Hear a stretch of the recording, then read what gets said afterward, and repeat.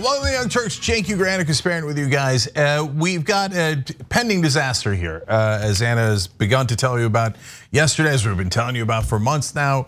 There's been the negotiations going on, and right now, I think my assessment of what appears to be near the end result, but you're about to influence that in a second, is total disaster. But we're gonna break it down for you guys. We're gonna give you the details.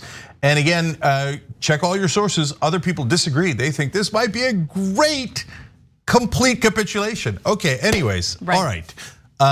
Without further ado, let's get right to it. All right, well, so Joe Biden has released the framework for the budget reconciliation bill. The bill that originally was supposed to be around $5 or $6 trillion was whittled down to $3.5 trillion and now will be in the ballpark of $1.75 trillion, which means a lot of provisions got cut.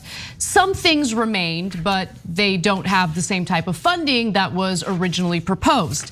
I want to give you a quick summary of what's in and what's out of the budget reconciliation bill, and then we'll have a discussion about whether or not it should be supported by progressives, especially Justice Democrats. Now, the framework includes universal preschool for more than 6 million 3- and 4-year-olds and subsidies for childcare that would limit childcare costs to no more than 7% of income, meaning that it will in fact be means tested for families earning up to $300,000 a year. Now, the $400 billion in funding for both those provisions would last for 6 years. Then these programs would expire. Democrats are under the impression that the programs would be so popular that even if Republicans were in charge, they would have no choice but to extend these programs. We'll see. Now, $555 billion will be allocated for programs to move Americans to electric vehicles and also entice utilities away from natural gas and coal. Now, here's where I'm gonna stop and just note that while Biden and the rest of the corporate Democrats were ready and willing to give Joe Manchin and Kyrsten Sinema all of their cookies, all of the important provisions in this bill, there is still no commitment from Manchin or Sinema that they will in fact vote in favor of the budget reconciliation bill. And I say that now because the last graphic I read to you regarding the coal and the gas, natural gas, remember, Manchin is against any provision that would hurt his bottom line. He is invested in the coal industry and he makes a lot of money off of it, which is why it's been a red line for him. So I just find it fascinating that they're still playing these games about how they're going to do something about climate change. I don't think that provision is gonna make it at the end of the day, but for now, it's still in the bill. One of the major climate provisions was in fact taken out. That was the one that would penalize fossil fuel companies and reward them if they do in fact decide to move toward renewable energy. Yeah, and so that one didn't make it at all because that actually would have been very effective in getting them to move off of coal. And as you're gonna see later in the program, TYT Investigates has another story about how Manchin's fortunes have greatly increased throughout the negotiations because the markets realize, oh no, coal's here to stay, Manchin's gonna protect it, and he's got millions of dollars in coal. All right, now, look, I think there's two issues here. Number one is, leadership is trying to still get progressives to vote for the bipartisan infrastructure bill first. Oh, they're like, oh, new emergency, Joe Biden's gonna take a trip. And if he's getting on a plane, we have to have it voted on. Do you? Don't care at all. Good news on that front, progressives aren't buying that. But the bigger issue is, well, what's in the actual Build Back Better bill? Worst name for a bill ever. Anyway, BBB. Yeah, that's actually slightly better.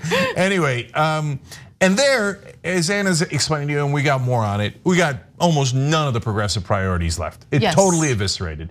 So we're gonna ask you guys to help with pushing for at least one of our priorities. Otherwise, the ship's gonna sail. So, and they're still working on this. So this one is possible. It's definitely possible, but you gotta put pressure on now. If you don't put pressure on now, the ship's gonna sail without it. So it's Paid Family and Medical Leave Act. In fact, the medical part is likely to be dropped, but at a minimum, for God's sake, just do paid family leave.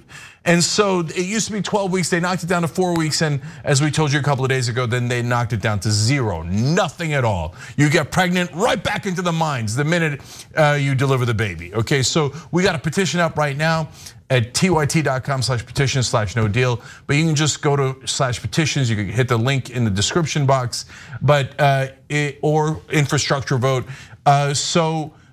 Make sure that you're participating. We get to 10,000, at least then it gets the press's attention, it gets progressive legislators' attention. Oh, there's a lot of people who really want paid family leave. Now the reality is, of course, the overwhelming majority of the country wants it. But we have to do things like petitions to get their attention, because otherwise they're like, oh, I don't know, corporations say no. So it's kind of 90-10 against it. No, it's not. We all want it. And if you don't even have that, then they should vote no deal, #no deal. Otherwise, we got hearing in Medicare, as Anna's about to explain to you, and that's about it. Right, and we'll give you some of the statements from progressives in regard to everything that's going on a little later in the show. But just to get back to what's in and what's out, yes, as it stands today, paid family and medical leave is not in the bill, but there is still a possibility that it'll be added back, okay? Progressives are claiming that they're fighting for that. We'll see what happens. Expansion of Medicare to cover vision, dental, and hearing was down to just hearing. A tax on the wealth of billionaires was also out, as I covered yesterday, in favor of a surtax on multimillionaires that would hit income, but not their mountains of wealth, meaning that there is no wealth tax included in the Build Back Better plan. Now, the promise of 2 free years of community college also gone unfulfilled, and the expanded child tax credit passed in March to give most families a $300 per child income support would be extended only till 2023, okay? So it will not be permanent, it will be extended for an additional year. Now, instead of the 2 years, this is the part that gets me. Instead of the 2 years of free community college, Democrats put in a bold provision of increasing Pell Grants to the tune of $550. Ooh. That's it, $550. Wow, that is it. Anna, I didn't know they were gonna be this tough in negotiations. And what's frustrating is that despite all of the things that have been cut out, you already see the cheerleading from Democratic leadership, which we'll get to in just a second. But the outline also omitted a proposal, long a Democratic priority, to lower the cost of prescription drugs by allowing Medicare to negotiate with pharmaceutical companies. And among the provisions that did happen to survive are federal programs for home health care and community care for older Americans and people with disabilities. The framework also contains $150 billion for rental assistance, home buying help, public housing repair, and other affordable programs. Now, before I get to the so-called pay-fors for what remains in this stripped down bill, I just want to give you a little taste of what House Speaker Nancy Pelosi had to say in regard to the bill.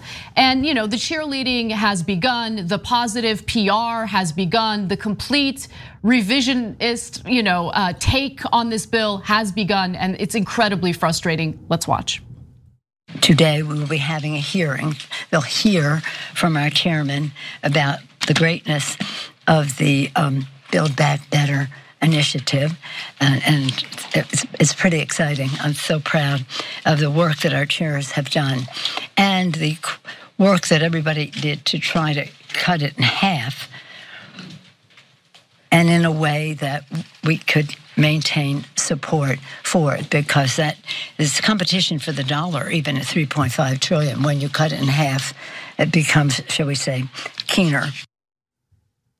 She's so proud. A bill that was originally proposed as a $5 to $6 trillion bill, now down to 1.75 trillion, and has cut out major provisions that would have really improved people's lives. So I think she accidentally said the truth there. She says she's really proud that she cut it in half. Well, she is.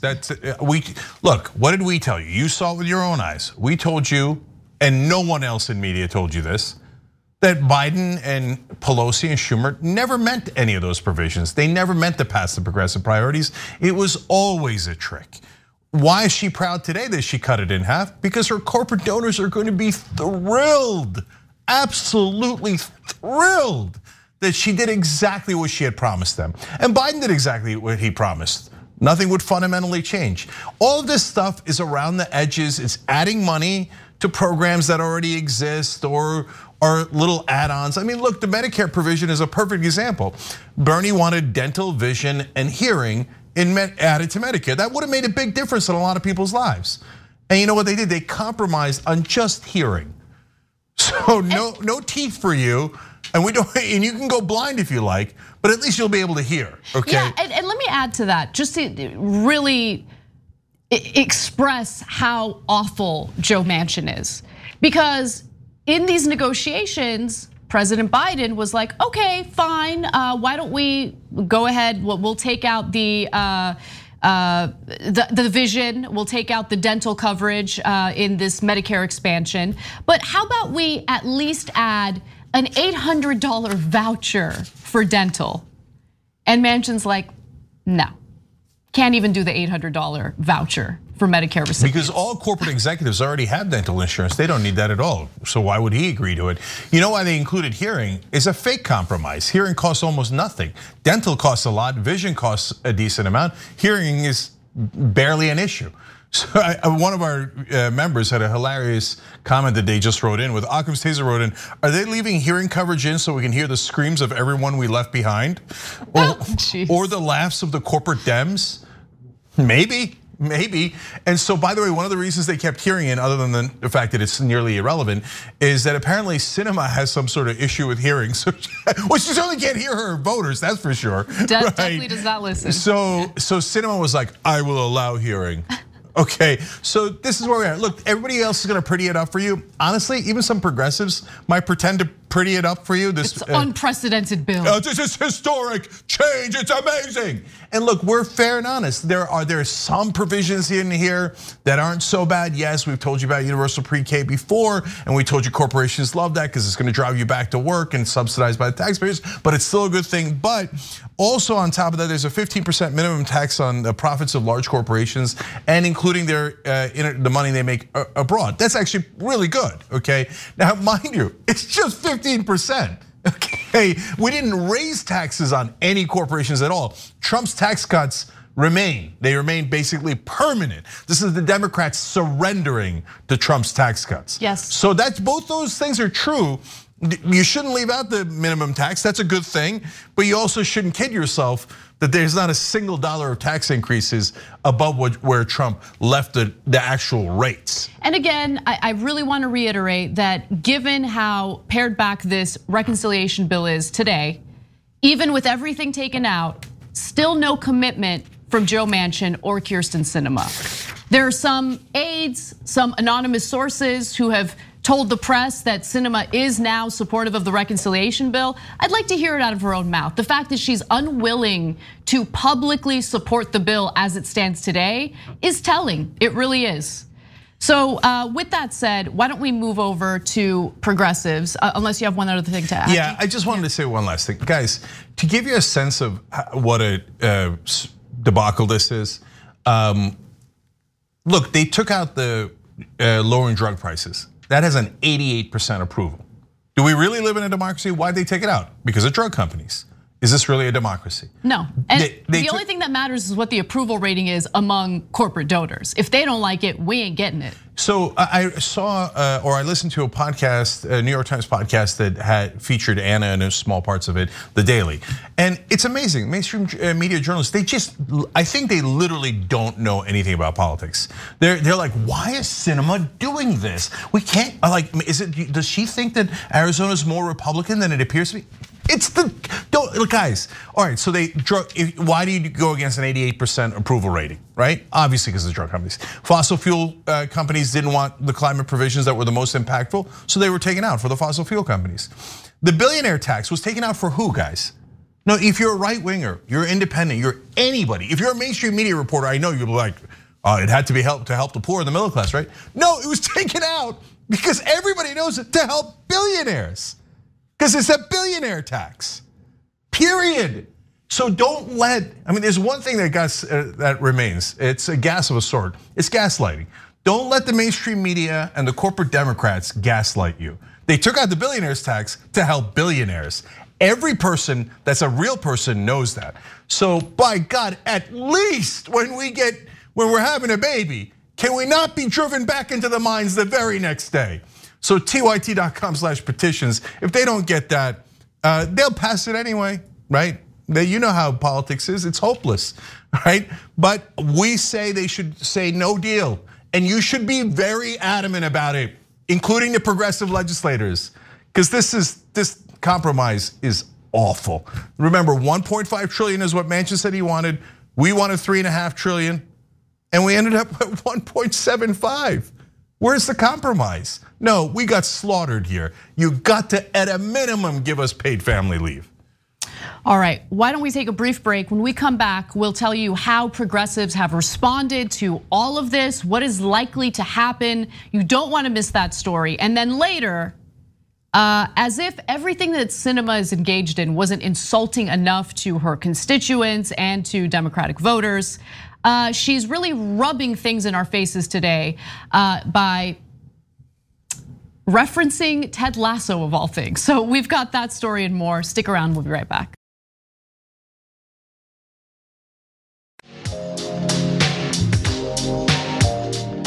All right, back on TYT, Cenk and Anna with you guys. In case any legislators are watching, the jury is in. Everyone watching hates this so-called compromise. Jazz Maven in the member section wrote in, "This is pathetic. Corporate donors win and we lose. That is no compromise."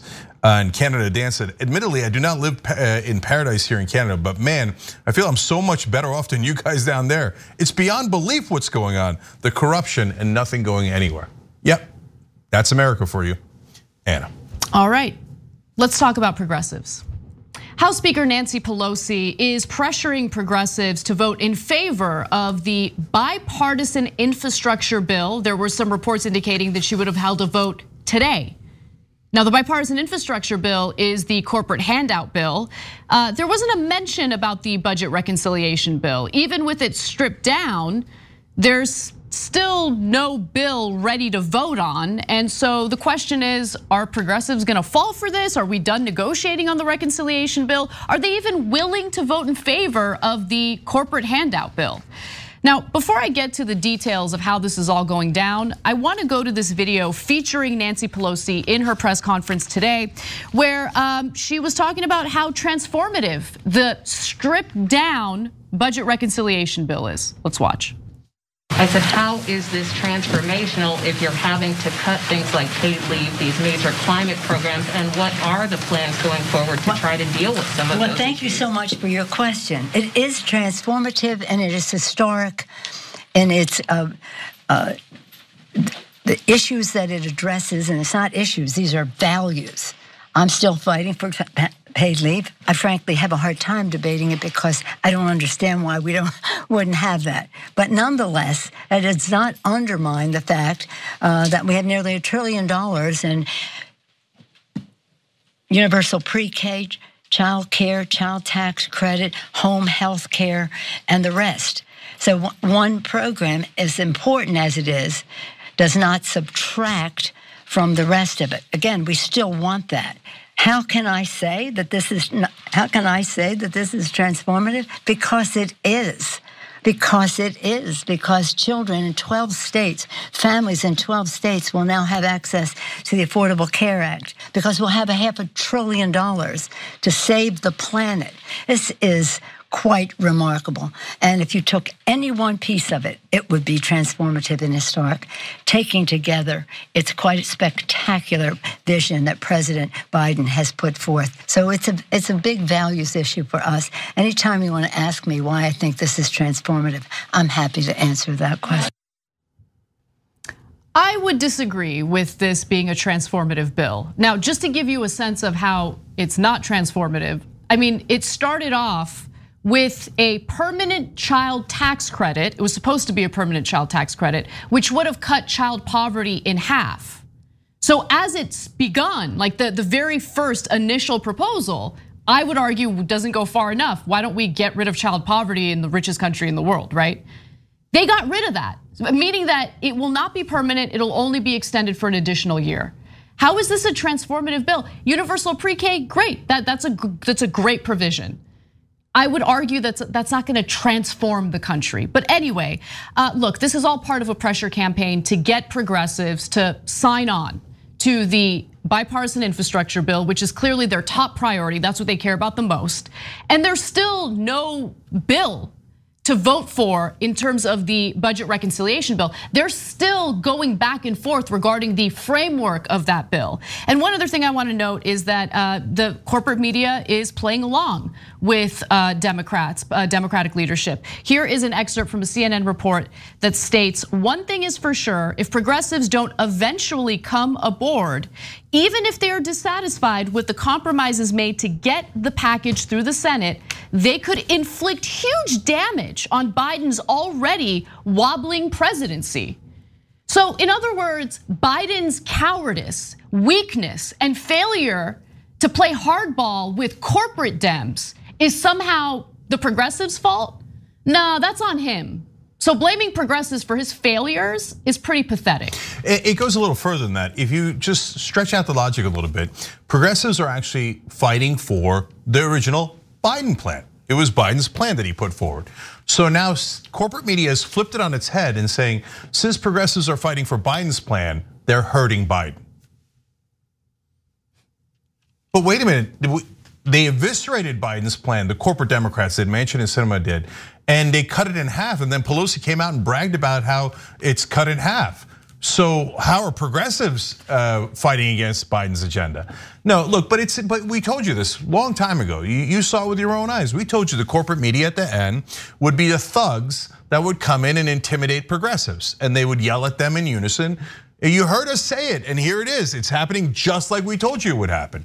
And they're coming and go, oh, it's all the progressives' fault. Of course it's the progressives. Just take crumbs, as you always do, and learn to deal with it. No media figure apparently figured out. I mean, we're gonna get to this in a minute, but Don Lemon was talking to Jamaal Bowman, and he's like confounded as to why there isn't a deal yet.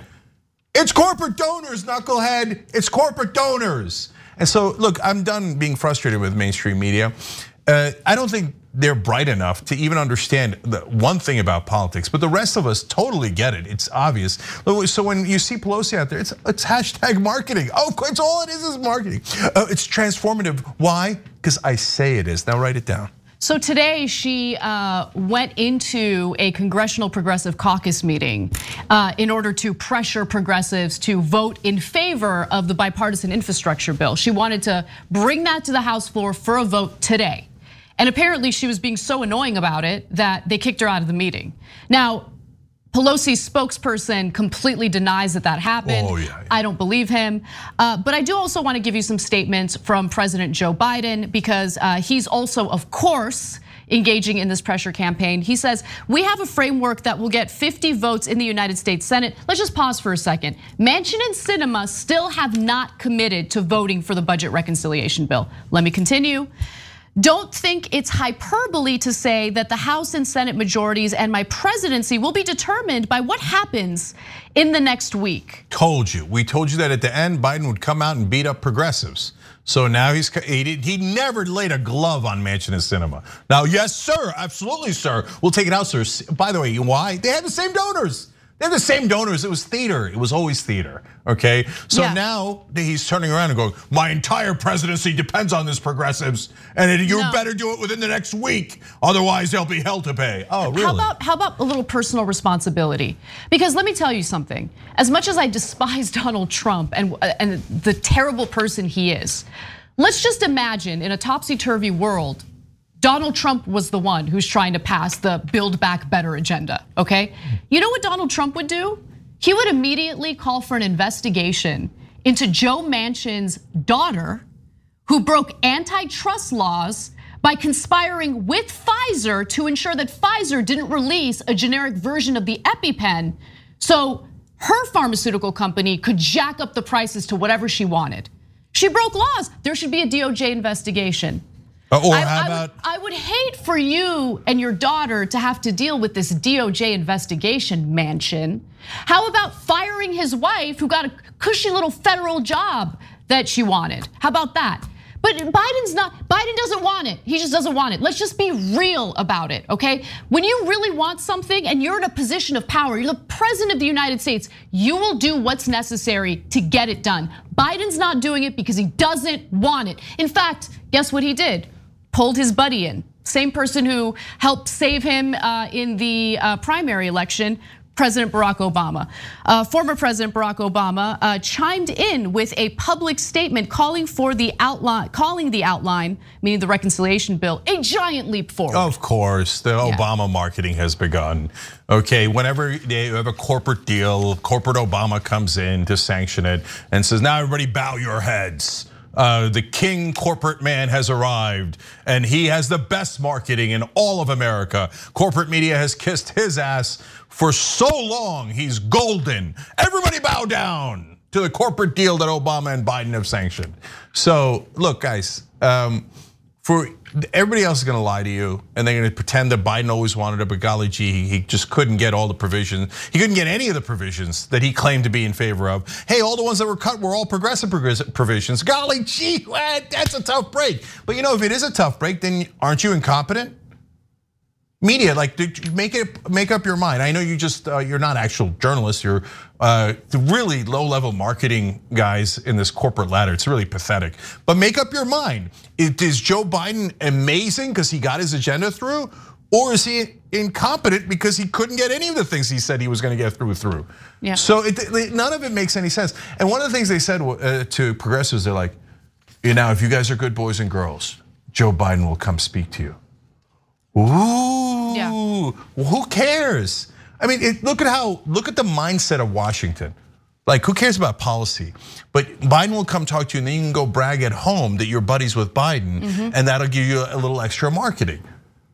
Pathetic. So actually, progressives kind of kicking out Pelosi from that meeting is actually the bravest and best thing I've seen them ever do. Great, more of that. We need more of that. Yeah. So look, the real question is, what are progressives planning on doing, right? There's some mixed messaging and I think we need to get into that. So let's talk about it. Now that corporate Democrats and Democratic leadership are applying pressure to progressives to sign on to the bipartisan infrastructure deal, what are progressives like Senator Bernie Sanders saying? Are they in favor of the pared down budget reconciliation bill? Are they willing to vote in favor of the bipartisan infrastructure deal, which is nothing more than a corporate handout bill? Well, here's what Bernie Sanders had to say. What I would say is you have the outline of a very significant piece of legislation. He's referring to the reconciliation bill, but he argues, I want us to make it better. That's what Bernie said. Okay. It's not a significant piece of legislation. It's not. I'm guessing he says that to be diplomatic. No, and he says it because he's gonna agree to pass it. Let's be honest.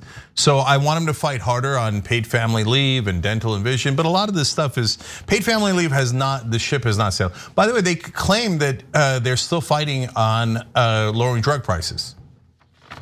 But number one, I would be shocked. Number two, right now we have a petition saying, just for God's sake, get paid family leave. Already about 3,000 people have signed it within like a couple of hours and half an hour or so or less. But look, a lot of the people signing it are leaving notes saying, I don't know that I even like it with paid family leave. We're only getting like 1.5 things out of the 10 that we wanted. If they got lower drug prices, our ability to negotiate, then it would actually be a good bill. And I would say, hey, despite all of our losses, yes, God bless, that's a big, big difference maker. But I would be shocked if they got that. All right, so we've got a lot of video to get to, and I want to start with Jamaal Bowman speaking to Don Lemon on CNN. He was asked specifically whether he would support the reconciliation bill as it stands today. I did not really appreciate his answer on that, but he did have some statements in response to Manchin, so let's watch. What do you think? If that's out, are you in? You know, that remains to be determined. We're the only developed country in the world that does not have paid family leave. So it remains to be determined where I am now that I'm hearing that that is out. Will you vote for this spending bill if that's not in it? Again, it remains to be seen, right? This negotiation has been changing seemingly minute by minute. So maybe I'm being unfair. I would have preferred a strong statement, a strong no, I'm not gonna vote for it as it stands today. But maybe he's just trying to make a point about how things are constantly changing and you don't know what the final bill is gonna be. I don't know. But I think it's important for progressives to stand their ground and make it abundantly clear that the bill as it stands today, without paid family leave, is a no-go for them. They're gonna vote no. That's not what we got in that interview. So we have a petition on that, tyt.com/petitions. Okay, so look, he can't go out on his own and say, no, I'm drawing a line on it. Why? Because they work together, and if one person goes out and does it, the others feel like, well, you didn't check with us and that wasn't cool, right? Now, that doesn't mean that they shouldn't have already had a position on this. That's the problem, right? You know, Rashida, so if you had effective leadership, you would have already known where your red lines are. You would have known it months ago. And you would have all had a meeting and you would have decided, if there's no paid family leave and there's no lowering drug prices, we're gonna vote no, no matter what else is in the bill. And then you would have insisted on that publicly at every turn, like Manchin and Sinema did. Manchin and Sinema said, if you ever raise $1 of taxes of our beloved rich, we vote no, it's a red line. Right? So they had red lines and we didn't. So that's a failure of leadership. Jamaal, I thought Congressman Bowman did a good job, and he's been on the show, and you could say I'm biased, etc. But I thought he did a much better job than almost any other Democrat, because he said I might not vote for it, whereas almost no other Democrat is willing to say that. Well, Congresswoman Rashida Tlaib said hell no.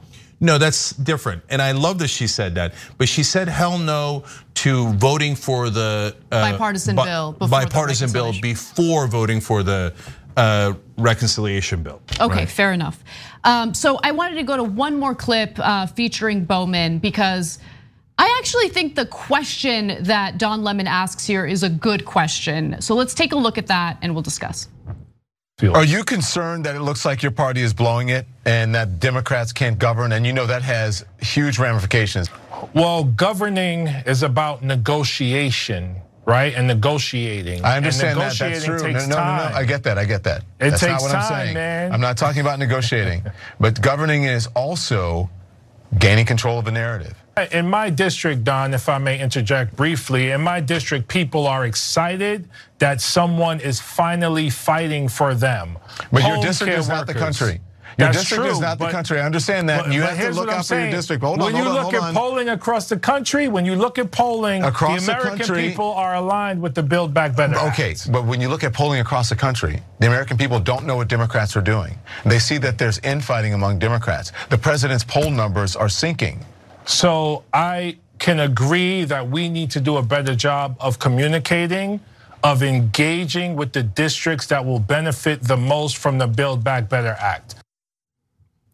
I saw that line of questioning by Don Lemon as an opportunity. Now, obviously, Don Lemon is like trying to place the blame on the progressives for the infighting, which is stupid, but it's still an opportunity.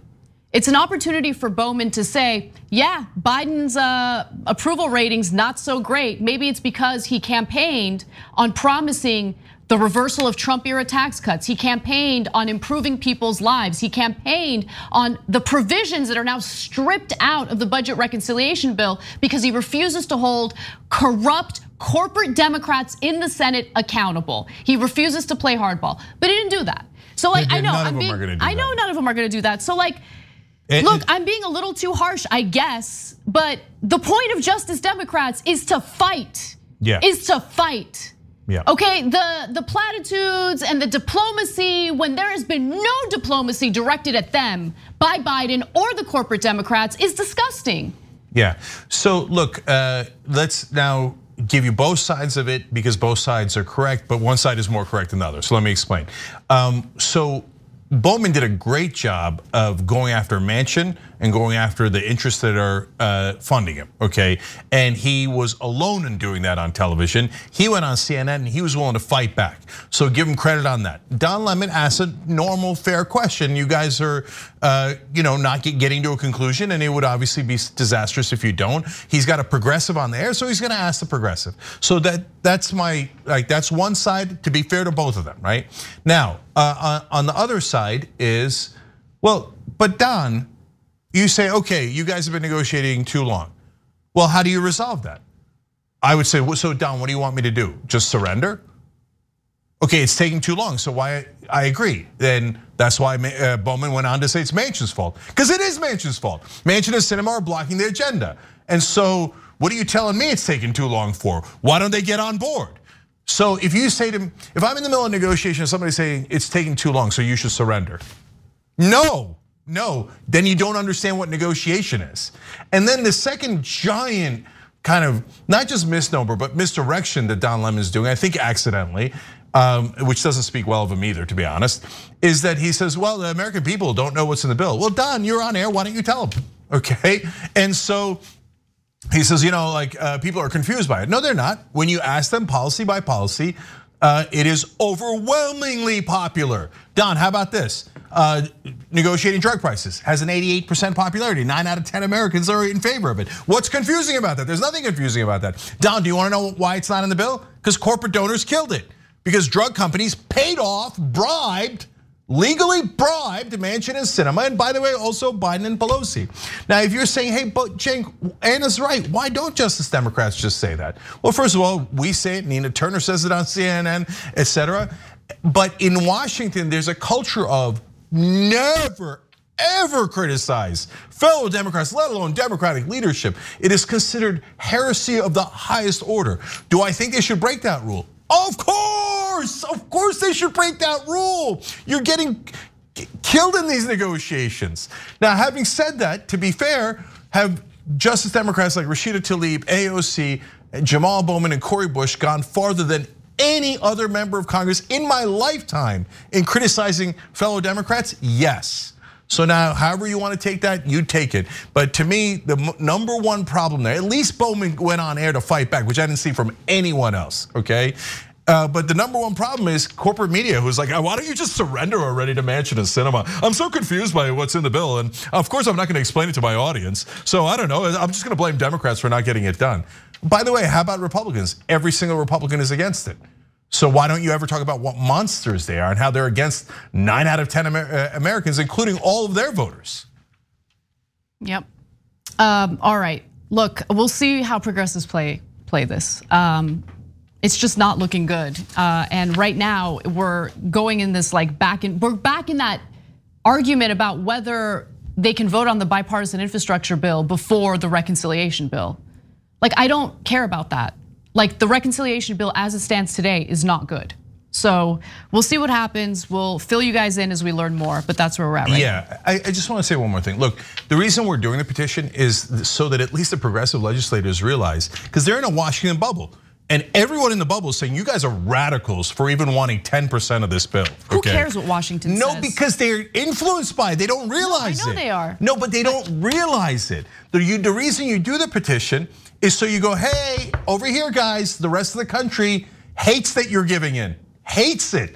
And we're saying, for God's sake, if you don't get paid family leave, you should vote no. vote no, vote no.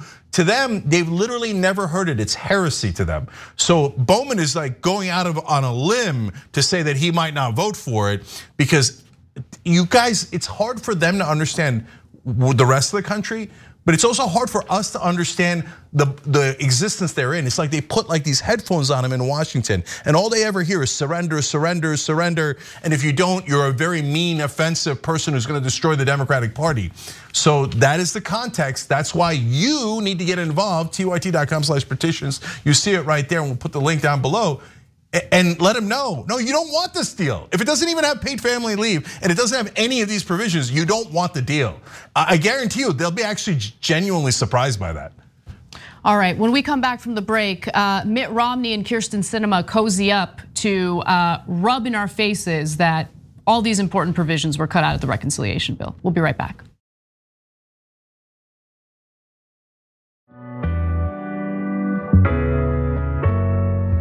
All right, back on TYT Cheng and Anna with you guys. Anna.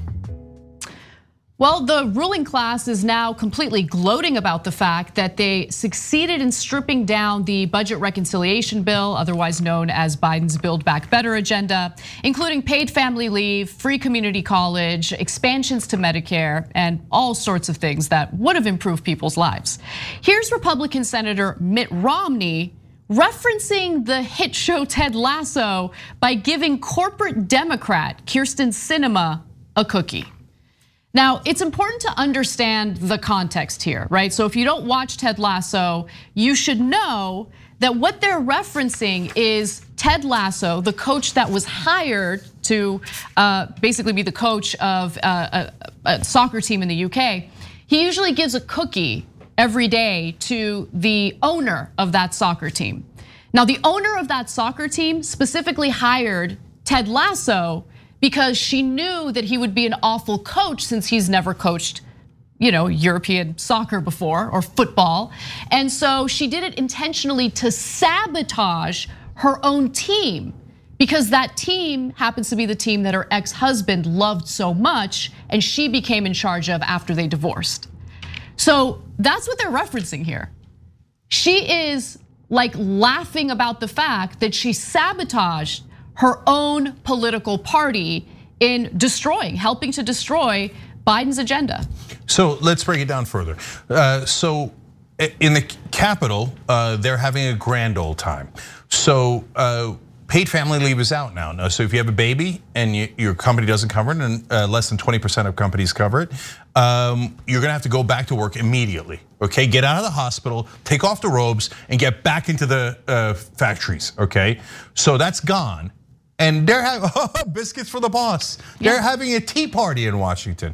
Here in the districts, we're dying. The drug prices are so high, you're rationing drugs, and that's leading to people dying. But they're having tea and biscuits at the Capitol. They're having a fabulous time. And she's playing dress up as she did the other day. She loves to play dress up. It's literally the Hunger Games. And then the second part of it is, okay, put aside the reference to Ted Lasso and it's a female boss, but even if it was a male boss, do you think that Mitt Romney would have done this with Bernie Sanders? Now, you all know that Bernie Sanders wouldn't have done this. Why? Because they're not on the same team. But Sinema and Romney are on the same team. Sinema's technically a Democrat and Romney's technically a Republican, but they're both on team corporate donors. And they both get paid by corporate donors, and that's why they're doing this. But guys, most importantly, they're laughing at you. Yeah, that's exactly right. She knows that she sabotaged her own party, and they're making a reference to a show with a boss that tried to sabotage her own soccer team. And she knows she's with the Republicans and killed every good provision in this bill on behalf of Mitt Romney, the wealthy, and the Republicans. And just to show you Mitt Romney's tweet, he's the one who said, biscuits with the boss. And you guys know how I feel about people like Kyrsten Sinema. You think I think she deserves any cookies? I don't know.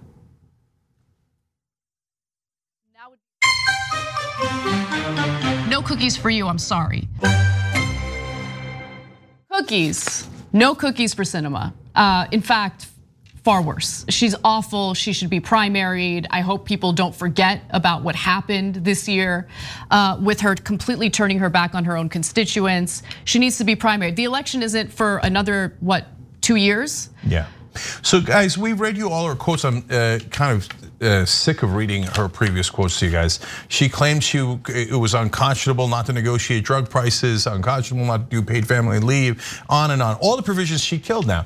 And as I said earlier in the show, they featured Anna on a New York Times podcast, and then I wound up listening to it. And the two reporters were like, I don't know why Sinema's doing this. It seems like it's the exact opposite of what she was saying before. I wonder why. Does she think Arizona's population is more Republican than the voting seems to indicate? A Democrat won recently. They're like, duh, come on guys. And it's amazing. So they're not evil, they're not. But the other explanation is not very good either. They're in the job of reporting and they don't know a thing about politics. In fact, in the beginning of that podcast, they claimed that, yeah, I mean, Manchin's against these provisions because he's in a purple state and no, you're doing marketing for Manchin. Yeah, that's not what's happening. Well, don't you? No, but seriously, guys, you're reporters for the New York Times. Do you not know the polling out of West Virginia? In West Virginia, they want this bill desperately, and if you ask them about the specific policy proposals, it's even more popular. You know who wants lower drug prices? Of course, everybody, except one group of people, drug companies. It's not complicated. It's not remotely complicated. As I said earlier in the show, you know who is against the billionaire tax? Billionaires, and they took it out because they're the people they're trying to please are billionaires and corporations. So guys, we tell you facts and you could look them up. And by the way, the mainstream media, to their kind of credit, they also have the facts. They're not lying to you. They say they were arguing between 3.5 trillion and 1.5 trillion. And the compromise was at 1.75 trillion. So the corporate guys, Sinema, Manchin, and Biden and Pelosi totally won. They crushed the progressives. We're progressives, we wish it weren't the case, but our job is to tell you the truth. So what's the difference between us and mainstream media? They tell you the same numbers we tell you, then they frame it as, oh, they had to do it because the people of West Virginia love higher drug prices. Yeah. And Manchin is serving the people of West Virginia. And then they like, an analysis for Kristen Sinema. Maybe she thinks Arizona turned more Republican. Well, their analysis sucks. You could be your own judge. You figure it out. Let's just do a quick exercise. Do you think 1.75 trillion is closer to 1.5 trillion or 3.5 trillion? Oh, I did the math on it. You could do the math at home too. That means the corporate goons won. Do you want paid family leave? Almost every one of you wants it. Do you want lower drug prices? Did you want free community college for 2 years? Did you want the Trump tax cuts to be repealed? You wanted all of those things, including the Republican voters, including the tax cuts for the rich. You got none of it, but New York Times can't figure out. And then Romney and Sinema rub your faces in it. So every time you have a baby, or anybody in your family does, and you have to go right back to work, Manchin and Sinema and Romney and those goons did that to you, okay? Every time you can't pay for your drugs, Manchin, Sinema, Romney, and all those corporate goons, they did that to you on purpose, and they did it for money. Remember when Romney was pretending like he was in favor of child tax credits? Oh yeah, that was hilarious. Yeah, he's voting no on everything. Of course. All right, well, look, let's switch gears. There's other news that I want to get to, including some positive news. It turns out that maybe there could be some accountability for senators engaging in insider trading, something that we would go to prison for if we engaged in. All right, so here's the details to this story involving Senator Burr. According to the Securities and Exchange Commission, Senator Richard Burr of North Carolina did in fact act on material, non-public information about the coronavirus pandemic, and then acted on that information by selling shares of stocks that he owned, and also hitting up his brother-in-law and telling him about the information that he had regarding the severity of coronavirus. Now, this is in the beginning of the pandemic. This is before the American people fully understand the severity of the pandemic. He gets a closed door briefing on it because of the committees that he serves on, the Intelligence Committee and the Health Committee. And the first thing he does is he sells stocks. because he knows that the economy is gonna get hit by the pandemic. So after Senator Richard Burr of North Carolina dumped more than $1.6 million in stocks in February of 2020, a week before the coronavirus market crash, he called his brother-in-law. They talked for just 50 seconds. The very next minute, Burr's brother-in-law, Gerald Foth, called his broker. On the day he received the call from Burr, Foth sold between $97,000 and $280,000 worth of shares in 6 companies, including several that were hit particularly hard in the market swoon and economic downturn. According to the SEC, the first broker he called after hearing from Burr was out of office, so he immediately called another broker to execute the trades. This is insider trading. Number one, as I've said a billion times on this show, public servants, especially public servants in Congress who are supposed to be making decisions about legislation that impact corporations, should not be invested in individual stocks. Okay, that's obviously a conflict of interest. Secondly, this is insider trading, and I'm glad that the SEC continued investigating Burr, but it doesn't stop at Burr. There are other lawmakers who engage in this, so I hope they're investigating them as well. Burr sold off a significant percentage of his stock shortly before the market tanked, unloading between $628,000 and $1.72 million of his holdings on February 13th in 33 separate transactions. The precise amount of his stock sales, more than 1.6 million, is also a new detail from this week's SEC filings. And so right now, what the SEC is trying to do is get Foth, Burr's brother-in-law, to comply with the subpoena, and he's refusing to do it.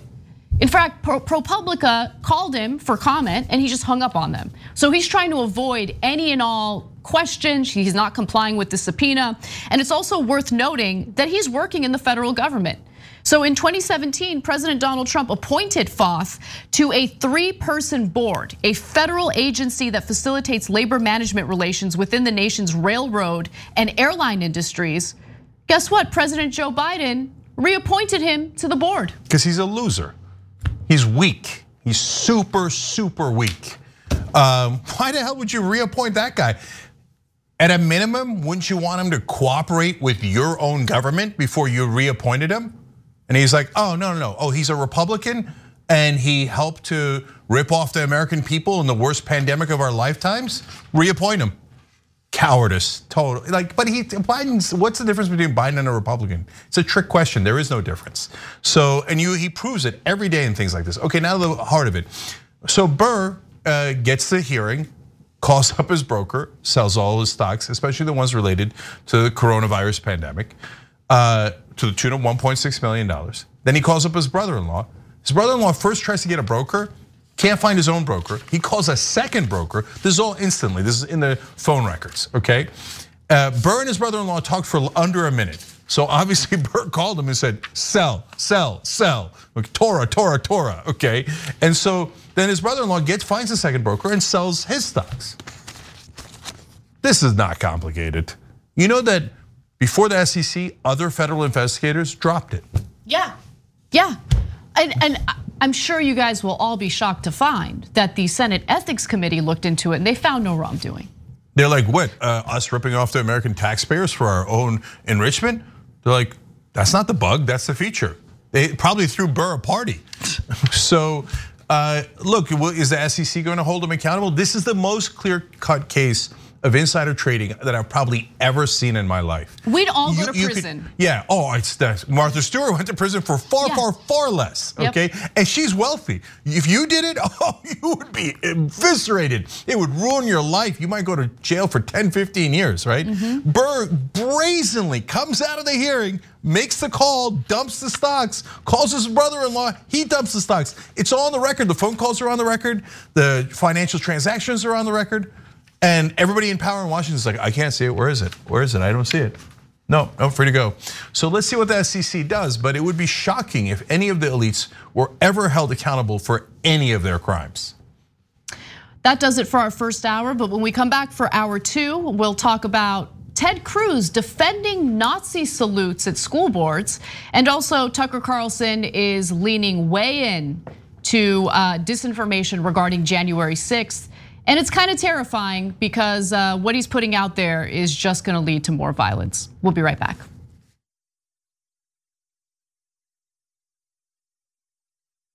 Thanks for listening to the full episode of The Young Turks. Support our work, listen ad-free, access members-only bonus content, and more by subscribing to Apple Podcasts at apple.co/TYT. I'm your host, Cenk Uygur, and I'll see you soon.